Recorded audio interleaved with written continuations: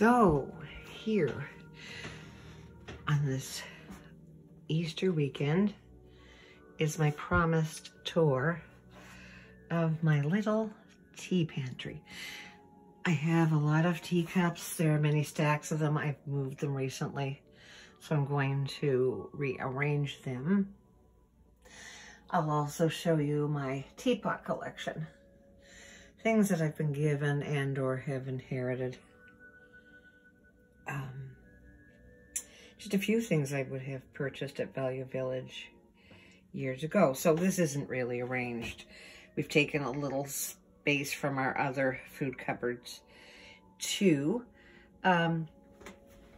put some foodstuffs in here. There is tea on the bottom. And I really particularly love those little cow milk creamers and some of the antique teapots. And I'll just sort of give you a more close-up look. Here's the little straws and containers and cupcake sleeves. My husband's type 1 diabetic, so I don't tend to bake a lot.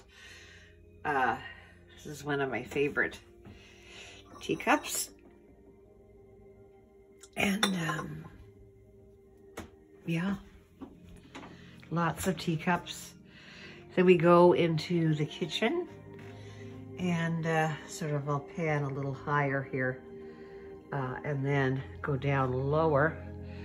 And you can see, there's a little bit of mess in the background, but some tea pots, some of the teapot collection. And then, you know, we have our pot rack, etc. So we sort of pan around at our cozy cottage in the woods.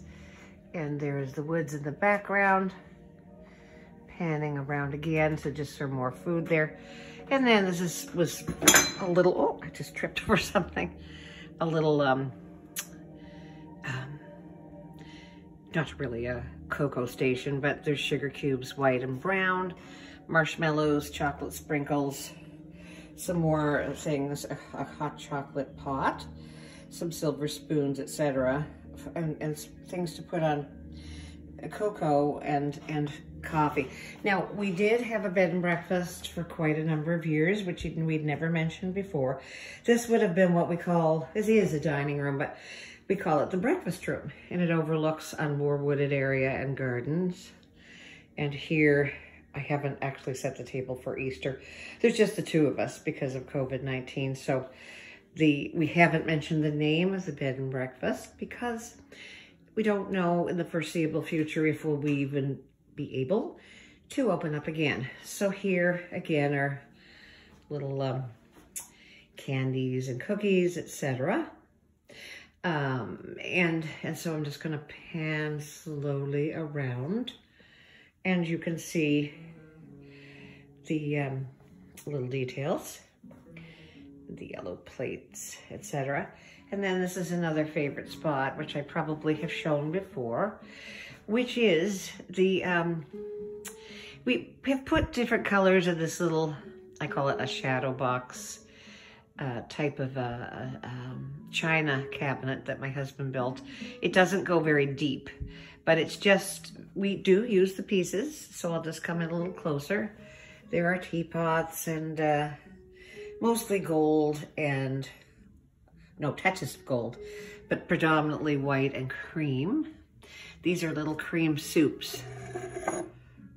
And then there's little sort of cupcake stands with the gold and white polka dots, a teapot, a few vintage pieces. I think this is a butter dish or for cheese, not sure which.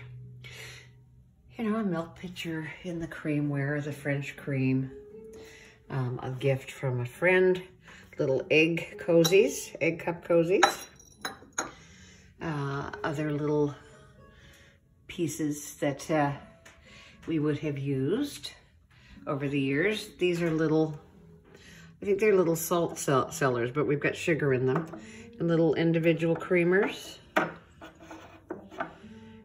And yeah, and these were more little salt cellars or things to put little tiny bonbons in. These are candied violets and napkin rings and other, you know, hobnail sort of vintage cream and sugar.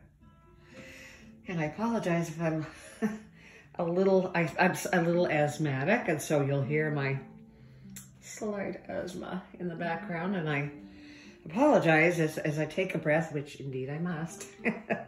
But no, I'm not really in any difficulty with breathing, but just thought I'd mention, if in case, like now, you know, you can hear. Yeah, but so that's that, and then there's some silver pieces. And then in the drawers, I decided a few years ago, you know, these need to be polished. I don't really have complete sets of anything, just bits and pieces that we would have received. And then some Christmas ornaments, instead of taking them all the way downstairs, things that would be themed that I would use on a little tree in the dining room, like little cupcakes, little strawberries, little faux chocolate dipped strawberries. So anything we might want to use in our decor, that it's just good to have it handy. So all of those pieces, I love to organize things. And yeah, so there are some more. These are little candles. They smell great. They smell like chocolate. And so yeah, that's that piece, you know, of furniture with things that we've stored, and then looking into the kitchen. And then we come around to the entry hall. It's not overly large. And we go into the living room.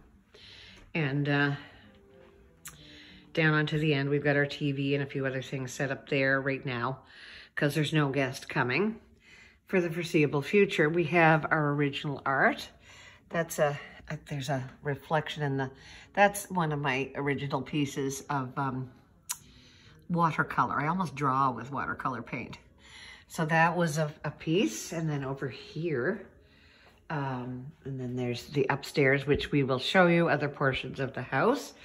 And then that's a close-up of my also watercolor pen and ink of silver spoons. That's the original. And I don't know if I can get it to focus. Yeah. So then there's a lot of original art. There's some more on the stairs that my husband has painted over here. And that's a piece of furniture. The piano came from my mother's house. The overmantel came from my father's house. And so we had put them together years ago. And we inherited that because the rest of the family has moved rather to Ontario. So this is my husband's oil painting. This is an egg tempera painting. He painted quite a few years ago. He hasn't actually painted in years. There's the fireplace. And this is my favorite egg tempera painting of his, of my sister Donna in front of our grandmother Burl's dresser, which we actually have upstairs. So yeah, there's just, you know, and then panning around, we do have a lot of other things to share, but really I have to get those rooms ready to share.